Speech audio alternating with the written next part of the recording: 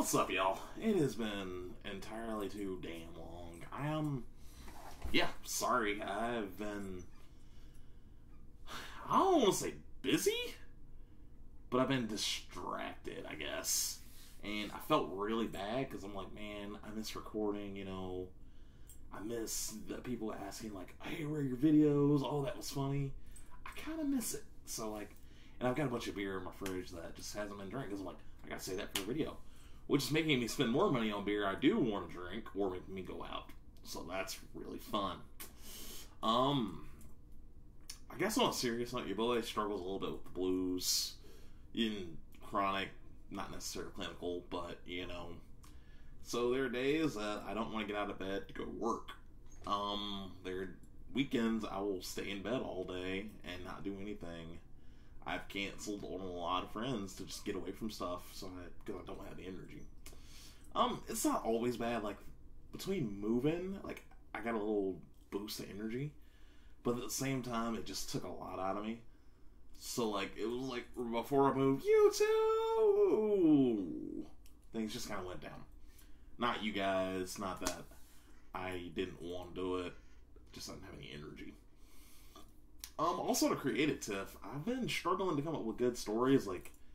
When I made this channel, I wanted it to be beer review and story time. And I got plenty of alcohol to drink. I can review beer till, the heat death of the universe. But I want to make sure I give y'all good stories. And I feel like just a few videos like that will hopefully never see the light of day just weren't good. So I want to give quality content, and I feel bad when I rush a video.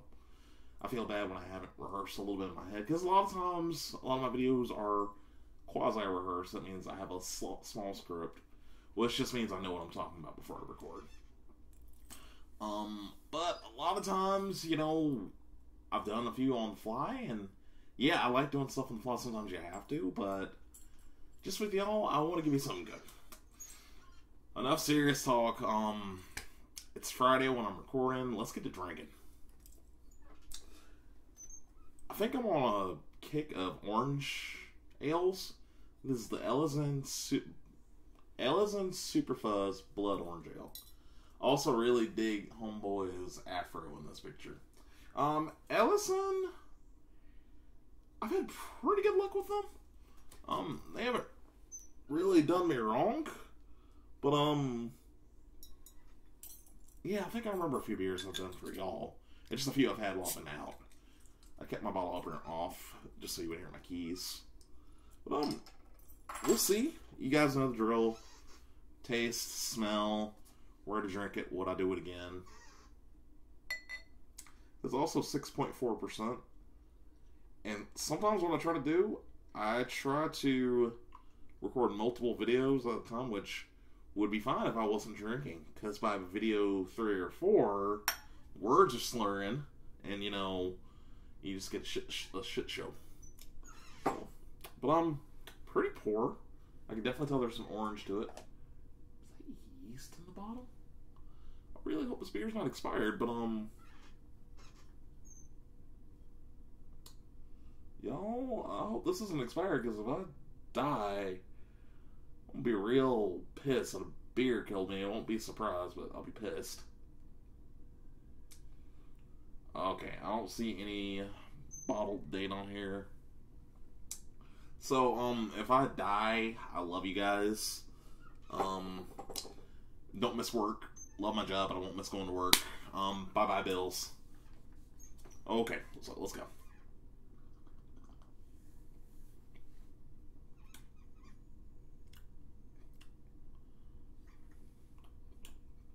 Hello, there we go. I guess with the orange ales, I'm looking for a slap, almost like orange juice. This is good, don't get me wrong. But I think I started with wrong expectations. And I think I need to give you guys... Also, I come up with video ideas on the fly while I'm recording videos. Another problem I have, and I just never remember to act on those. But anyways, this is good. It smells like beer with the orange zest. And the orange zest, you pick up a little bit of it. It's good. I would drink it out at the pool or with a meal. Like I say about a lot of my beer. It's not overwhelming. Like, just summertime, these kind of beers are going to be frequent. You just have that fruit zest, that refreshing feel to it. So, it's going to be a lot of pool beer, probably, I predict. I would probably pair this. I probably wouldn't pair it with Mexican food. I would probably pair this with, like, grilling out foods like burgers, hot dogs. That'd be good.